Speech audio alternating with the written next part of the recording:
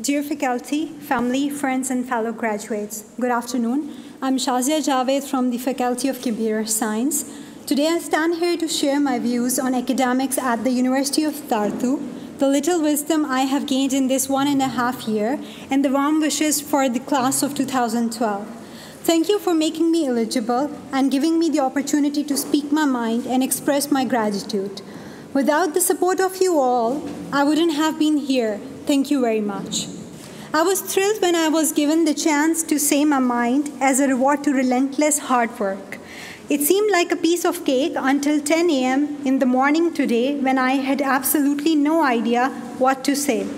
I have only 2 stories to share. My mother kept telling me the first story throughout my academic life since high school. The first story talks about a boy who was watching his grandmother write a letter. At one point he asked, "Are you writing a story about what we have done? Is it a story about me?" His grandmother stopped writing her letter and said to the grandson, "I'm writing about you, actually, but more important than the words is the pencil I'm using. I hope you will be like this pencil when you grow up." Intrigued, the boy looked at the pencil and it didn't seem very special. "But it's just like any other pencil I have ever seen," he said.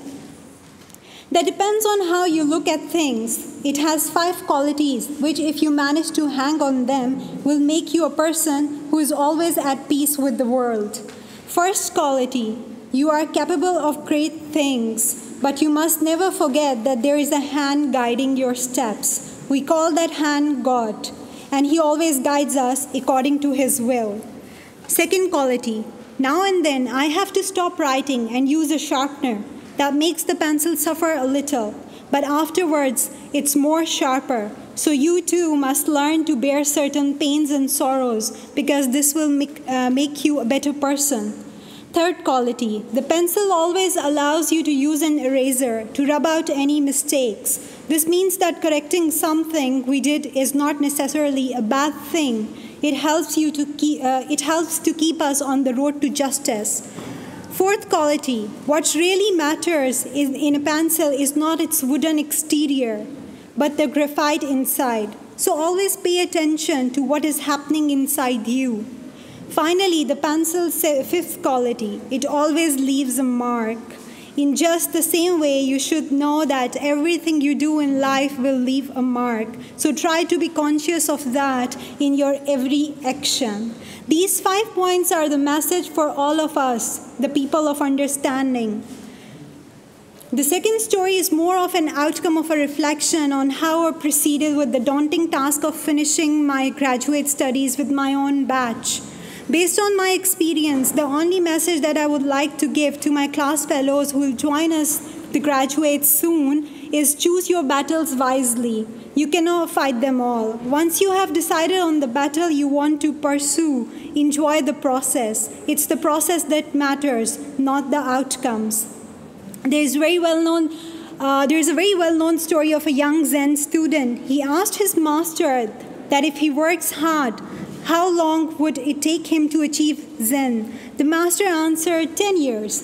The student asked, if I work harder, how long would it take me to achieve Zen? The master pondered over the question and replied, 20 years. The student, being very keen on achieving his goal, asked again that if he works really, really hard, how long would it take him to achieve Zen? The master responded, 30 years. The student, who was very perplexed with his master's replies, posed yet another question. I do not understand. You tell me that the harder I will work, the longer it will take.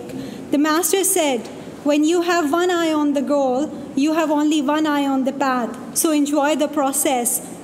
Last but not the least, while you enjoy the process, plant the seeds of dedication, passion, and honesty within you. Refuse to stand by anything which does not reflect you.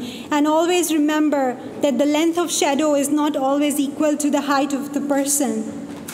In the end, I would like to say that the University of Tartu has prepared us enough for the real world. And now that we are leaving the protected world for real challenges, I just have one quote from Allama Iqbal. He's a very well-known poet from the east. He says, "Tundiye baade mukhalif se na ghabraye o ka, ye to chalti hai tujhe uncha udane ke liye," which means, "O eagle, do not get intimidated by the opposing winds. They blow to make you fly even higher.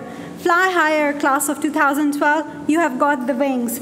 Many congratulations. And many congratulations to the faculty members on finishing yet another term of software engineering program successfully, and sciences in general. I'm highly in debt to Professor Marlon Dumas for his constant support and encouragement that allowed me to dream and realize my aspirations.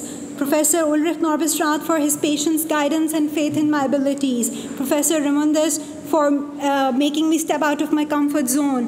And to all of the other faculty members and the university staff, family and friends for always being there. Thank you very much.